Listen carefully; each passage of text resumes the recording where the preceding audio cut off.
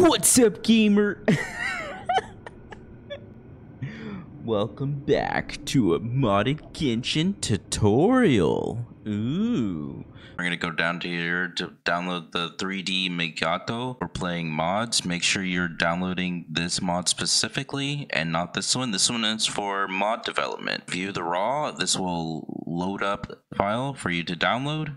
Alright, so once the file loads up, you want to put it on a drive that has a lot of space available because some of these mods can rack up to gigabytes big. Alright, now I want to extract the file. Just extract it.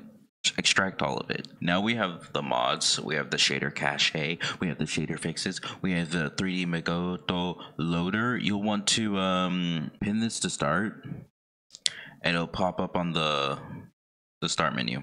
And then we're going to scroll down to this search bar specifically, not the one up here on top. We're going to search mods. And the first thing that pops up is the mod that we need, the 5.8 Fix All Character Mods. Make sure you scroll down and like the post. And then we're going to download this mod right here, the 57 release version, 5.7. I forgot to mention though, you need a separate mods folder for the mods that you're installing right here. These are your backup mods. So let's say an old mod, like this mod doesn't exist in the GameBanana anymore. It doesn't exist anymore. So I always have a backup of this mod. You know, it's always good to back up your mods. Back up your mods. As you can see the folder. I'm going to this, and then I'm going to extract all into my mods folder for 3D Megato. So we go to 3D Megato, mods, and then select the folder and extract it into there.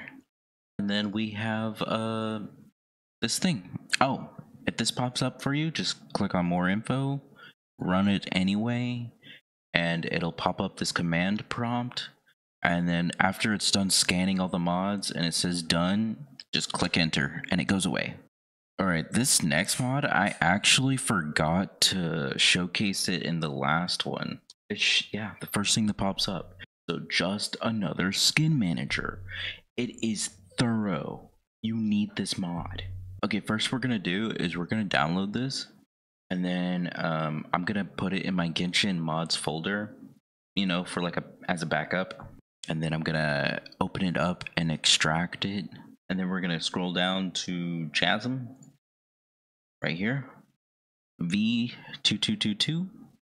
We're gonna right click, extract all. We're gonna browse and put it right in here. I'm not gonna put it in my mods folder. I'm just gonna put it in the 3D Megato. I'm gonna put it right here. I want to put it in here, man. Let me extract it. Yes, extraction complete. We got the mods folder. We got the 3D Megato loader. You should already have pinned that to your start. We got the mods folder. We got the 57 release version. You want to also pin this to your start as well. So we want to pin this to start as well. And now let's open it up. Run it anyway. What the hell is this? Alright, after you install the JASM skin manager, so first you need to set the 3D Megato folder directly here.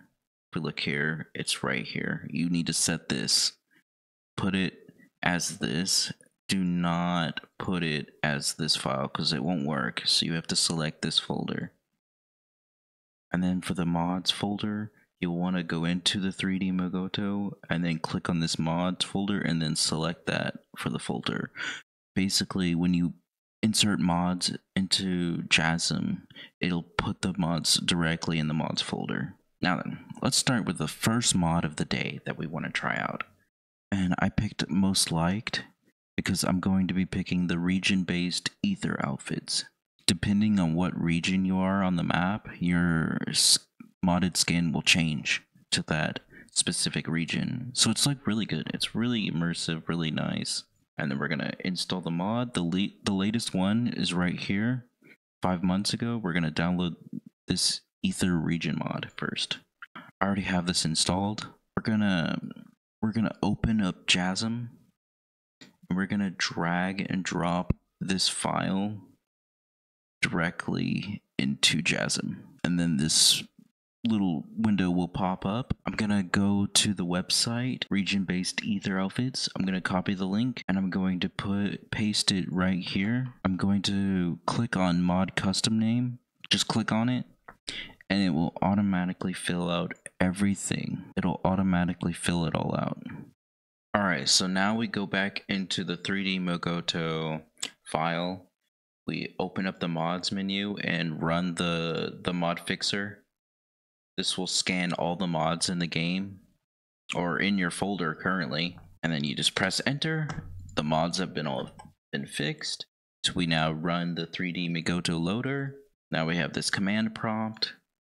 It's saying that 3D Mogoto is ready, so now it's time to run the game. So we just start the game, and as you can see, the command prompt is running. It's running the game. We need to go into the settings, go into graphics settings, and then scroll all the way down and turn off dynamic character resolution. Thank you for watching the video. I appreciate you. Please like, subscribe, and Lyre off. Oh yeah.